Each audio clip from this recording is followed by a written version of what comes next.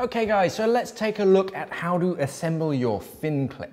So FinClip comes in three different parts. You've got the main heel section, then you have the actual attachment points onto the fin, and then you have your bungee heel straps. So the assembly procedure is all exactly the same. If you've got like a longer heel strap, it's all exactly the same, but it can be a little bit fiddly and it can take a little time just to get them exactly perfect. So, first thing is, it comes with two little Allen keys, so you need both of those. It comes with some spare bolts, but you only need those if you've got a really chunky pair of fins. But you will need a flathead screwdriver as well, just to make your life a little bit easier. You also need to have, obviously, your pair of fins and, of course, your neoprene boots so you can test them exactly for size. So for these ones, I've already taken off the heel strap that comes as standard. And then this is the traditional fitting, so you have this lug either side.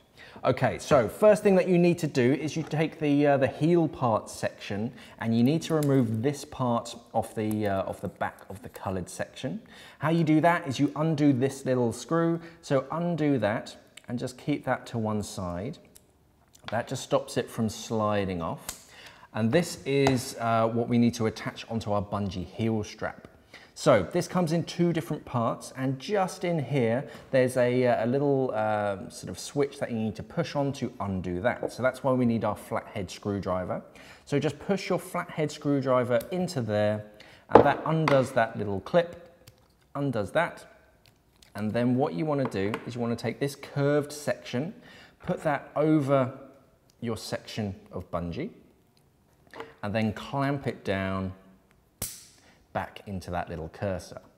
Okay, then we slide it back onto the main section of the heel clip. That screw goes back into position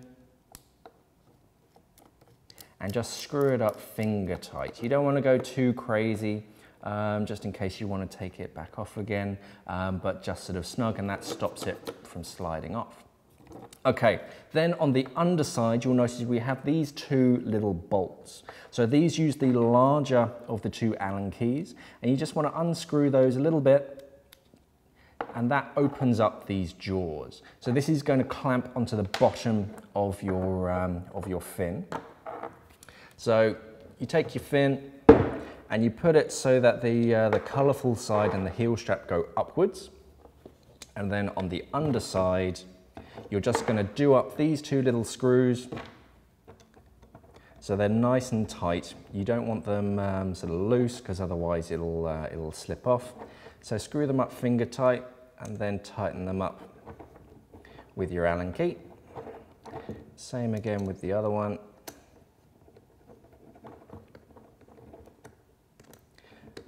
And do that up nice and tight. Okay, on the other side, we're just going to open it up. And then these two little screws, these adjust sort of how the blue section sort of fits. So you can move it in if you've got smaller feet, or you can move it backwards if you have larger feet. And how you test that is that you're going to get your pair of neoprene boots, put it into the foot pocket, and then lift that up. And that's kind of the angle that we're aiming for when it's in position. You don't want it at too much of an oblique angle, because that will get uncomfortable, or too much of an open angle, because then you have a greater chance of the bungee sort of opening it. So you want it just as a nice angle where it's really touching just above your sort of fin heel clip, and that sort of keeps your foot in position. So we don't need to adjust it, but if we do, you just undo those two little sort of bolts with the smaller Allen key, undo those, and then you can move the whole thing to slide it backwards and forwards and adjust it depending on how big your feet are. Okay, now we're going to fit the keepers on either side of the fin. So these typically come assembled. Again, you're going to need your flathead screwdriver. Just push it into the tip and then just lever it out. And these are hooked at the tail ends to keep them in position. And then go, so it's from the top down, and you're going to push it down onto that little lug. They do need a bit of persuasion. They're not going to come off anytime soon, but yeah, they do need a bit of force to push them off. And then when they're in, you're going to take the bungee section, and there's a flat part to it. And this has a little hook on the inside. So that goes face down into that little section. And this is where you can adjust exactly how tight this bungee is. So you can have it nice and loose on the third, or somewhere in the middle, or really tight by moving it further forwards. And you can have different settings on either side. So I'm just going to put it in the middle. Now the covers for these, there's a left and right so that the FinClip is upright. It's sort of said on the inside, you've got a little L or an R. Just put those little hooks in at the back and then push the front into position and you're ready to rock and roll. We're just going to do the other side really quickly. So put that in to the middle, hook it in at the back and then push the front into position and you're ready to go. That's it. So try it out a few times, sort of out of the water. Your foot goes in, push down on the lower section, and that section will then sort of pop up and hold your foot in position. So really quick and easy to fit. You've got full customizability.